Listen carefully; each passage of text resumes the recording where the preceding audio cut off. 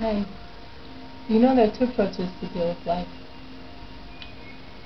There is the traditional approach of avoiding pain, avoiding disease. In contrast, I want to show the approach, the health model. That by the disease model of avoiding disease, instead we could help people flourish. There's the approach of, what am I bad at? How can I fix it? Or you could say, what am I good at? How can I focus on my strengths and duplicate them, use them more? There's an approach of running away from pain, from fear, from worry, running away. Or the approach, the healthy approach of seeking happiness, seeking excitement, seeking fun in life. You know, you could do the same activity in two different ways. You could go to work and feel all bummed out about it. You know, work again, waking up, getting up, you know, the same old boring thing. And you could do the same activity, same action, in a different approach. Yay, I'm up. It's morning. It's a new day. I'll smile today, and I can make a difference. It's the same activity, but different approaches. What approach would you use?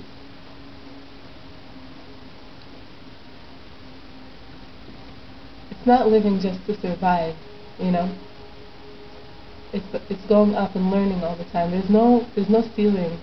It's always getting stronger and always develop. The approach of development is not only to get to this happy point.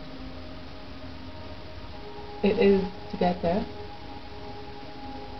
but when you're stronger, it also helps you confront and deal with also the low points. And that's what it's about too. It's getting better and experiencing the hardships in a better way. You know, we do that all the time. We really do that all the time. Traditional thinking defines health as the absence of sickness. Think about it. You're not sick, so you're okay.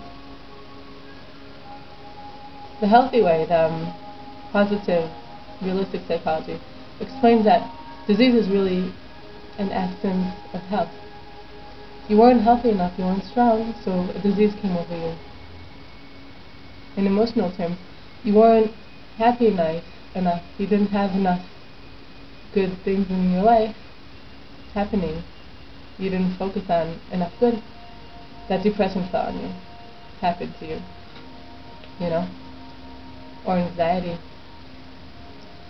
Abraham Maslow from Brandeis University explains in his research on neurosis and defines neurosis as the failure of personal growth, the failure of what one could have become, of one's potential, the narrowing of the world, of one's world, you know, seeing only one hardship, capacities inhibited. Marty Seligman, a top at University of Pennsylvania researcher, explains he asked, how do we help prevent crime in society, drug abuse, third world, etc. A lot of research was done many times on these specific phenomena, and we didn't see that it actually helped. In fact, we see more and more hard things in the world. Because we ask these questions, we focus partially. We focus on the disease, we focus on the disease, and whatever it was, we see more of it. When we focus more on something, it's kind of a self-fulfilling prophecy, but we see more happening, and we spoke about it earlier. We need a health model, he explained. We've seen that learning optimism prevents depression and anxiety in children and adults. The best way to deal with schizophrenia, neurosis, psychosis is to develop self-esteem, courage, faith, interpersonal skills, optimism. See, it's not that if you learn positive psychology or just use the health model, you won't experience any hard emotions. In fact, the only two people that don't experience hard emotions are psychopaths and dead people. So if you're feeling hard emotions, it just means you're not one of these two. It's natural, and that's human nature to experience hard emotions and ups and downs at times. We all do. But think about a healthy, a strong immune system. Everyone really experiences disease, but people with strong immune systems experience disease less, and when they do, they recover faster. And that's what it's about.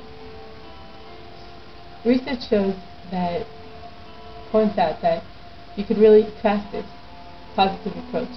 You could really change the neuron, the cells in your brain, if you practice, over and over one approach, and it could really be changed. So I would like you to take this homework for this short session and just practice. Take 3 times today, 3 times that you find yourself in a hard situation, hard thought, and decide to practice. Practice this time just for the practice. How can I actually think, just to practice. Fake it even. Practice thinking about it in a good way. I hope it won't only be fake, but it's possible. It's possible, and I wish you success and happiness. In the next short session, I will show a very interesting article, a very interesting experiment done with it.